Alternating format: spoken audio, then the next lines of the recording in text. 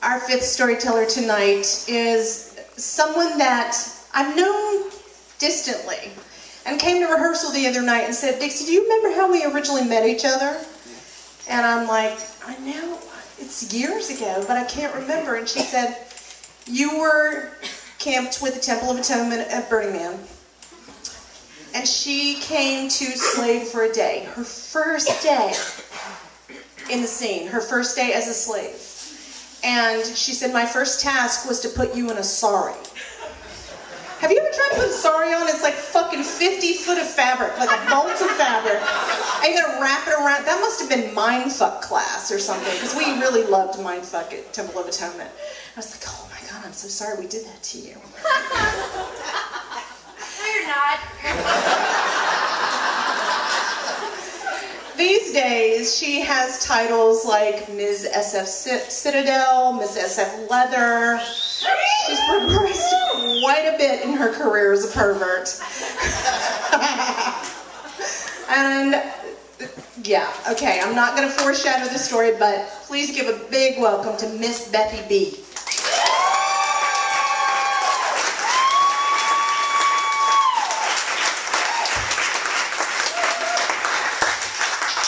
Now I'm like, oh my God, are they all expecting me to take my clothes off?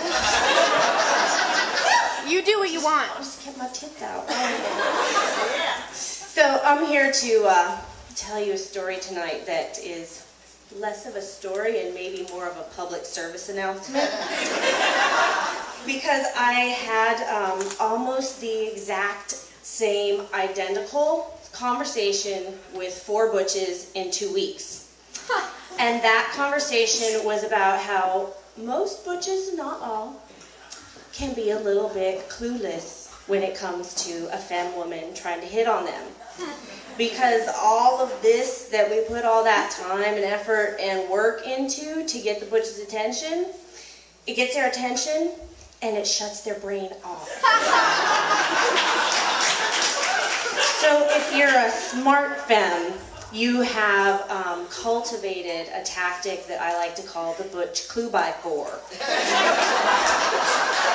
Because if you don't hit the butch over the head with the clue-by-4, you are not going to get a date, let alone get laid. So this story is inspired by a particular butch woman who I had a conversation with that was just that much more extra awesome. We were at a restaurant and we were talking about how the kink community tends to go through these little fads. And right now I've noticed that there's a fad in the femme kink community, and that fad is that femmes really enjoy some cocksucking, like a lot. And it's kind of almost like a femme status symbol. Like if you can suck a dick, you are the femmiest goddamn femme in all of femdom. And I support this fad. I think it is a beautiful thing. So I'm telling this to this butch woman, and she's like, really? And I'm like, yeah, you know, the cocksucking thing. All the femmes are doing it. And she's like, really? And I'm like, yeah. And she goes, I want to get my cock sucked. I'm like, cool, you can totally do that. And she goes, how? And I say, you ask someone. And her reaction to this statement was as if I had just suggested that she strip down naked and run screaming through Times Square with nothing but her cock on.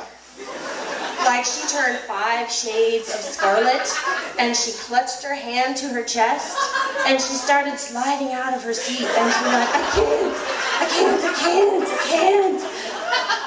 And I'm like, I don't understand the problem here. Have you looked at yourself in the mirror lately? You're a hot fucking butch. Nobody's gonna say no to that. Nobody in their right mind. You know, that kind of hot fucking butch. I'm looking at all my friends right here in this row right now, because I know that they're gonna gonna know what I'm talking about. The fucking hard jeans and the crew cut and the leather jacket that makes that sound that's like halfway between a squeak and a crinkle. And the black boots, you know, the boots that say, come over here, little girl, lick these boots, and if you do a good job, maybe you get to suck daddy's cock afterwards. Hot fucking Butch. Can I get a hallelujah? Hallelujah, hot Butch. God damn, so that's not the problem. Clearly the problem is not that someone's gonna say no to that. So I'm like, so what's the problem? And she says, well, you can't just ask someone to suck your cock. It would be crass. And that is a good point, because, you know, every femme loves a gentleman. So I say, well, it's okay, you just look for the flag. So, for those of you who don't know, there's this thing that gay men started in the 70s. It's called the flagging system, the hanky code. Because gay men are horribly efficient at getting laid. And they wanted to be able to walk around in Safeway and let people know that they were into cocksucking without having to actually shout it in the aisles, which is generally not acceptable anywhere other than the Castro. So they would get a hanky and put it in their pocket, and you know, one side is receiving and one side is giving. I can't ever keep that all straight because I'm a switch. The right is receiving, the right left is is receiving, the top. left is the top. There you go. Somebody knows these things. Thank you. So different colors mean different things. Light blue is for cocksucking. I am into burgundy, hunter green, black, and houndstooth. If you don't know what those are, come see me after the show, and I'll tell you. If you do know what those are, come see me after the show, and I'll show you. So flagging is fabulous, except for that if you're a femme, there's a little problem in that femmes don't tend to wear things with a lot of pockets. And if we did, we certainly wouldn't put some big bulky thing back there, because then no one can see our butt. So there was no really good way for us to flag and tell people, hey, I'd like to suck your cock, without shouting it in the aisles of Safeway, which is a little step above the Butch Clue by 4. And it's just gone into the realm of tacky. So a friend of mine had this brilliant solution where she started sewing little hanky flowers, so you can still flag and look fabulous while you're doing it. So this hot Butch, I know that she knows about the hanky code. I know that she knows about the flowers. Apparently, the possibility that it might have practical applications in her life had never occurred to her before. Like, she never made the connection that light blue cocksucking means yes, you, let's go get that on, make it all happen right now. Hot Butch, hallelujah, can I get a hallelujah? So, I tell her, you know, you look for the hanky flowers. Not that hard. It's right there in their hair, because if a femme is going to commit to, like, wearing this hanky flower, she has to design an entire goddamn wardrobe around it. She is pretty dedicated to sucking your dick. She might not even like that color. And she's still going to flag it. So she's still like, oh my God, I can't. And she's sliding out of her chair, like, literally halfway out of her chair. And we were sitting next to a fire in this very nice restaurant, and the heat coming off of her face was like hotter than the fire next to me. And I'm like, okay, I understand. I understand you're a butch. All this comes at you, and your brain just kind of shuts down. It starts to melt out your ears, and you can't handle it all. So I'm going to help you out.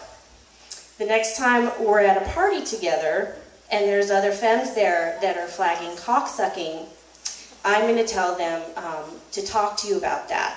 And here's how that's going to work. I'm going to go up to them and I'm going to say, hey, see that hot witch over there? Hallelujah. That hot butch, I happen to know for a fact, wants to get her cock sucked. and she's not going to come talk to you about it because she's a hot butch. Because here's the sad fact, my femme sisters, we do all this work and get all like gussied up, and we want to be able to like just strut around and look cute. Hey, hot butch, come talk to me. And we want them to get that butch swagger on. You know that swagger. Hey, baby, what's up, little lady? Yeah, that swagger only comes after they fucked you. It's not going to happen before. So you have to take it upon yourself to make that happen. So the way that works is you go up to said hot butch. You take the flower out of your hair and you stick it out into her face. You do not use words because she cannot process them in that moment. So you put the flower in her face intentionally. You have to do it with intention, otherwise she'll think you're just waving it around like there's a fly in the air. And then you put it back in your hair, and this is very important, you walk away. Because she needs a minute to like process that this all just happened to her. And I also teach like the counterpart of this to my femme friends. When you walk away, it's very important that you don't just walk off. You have to walk away, and you have to do it like this.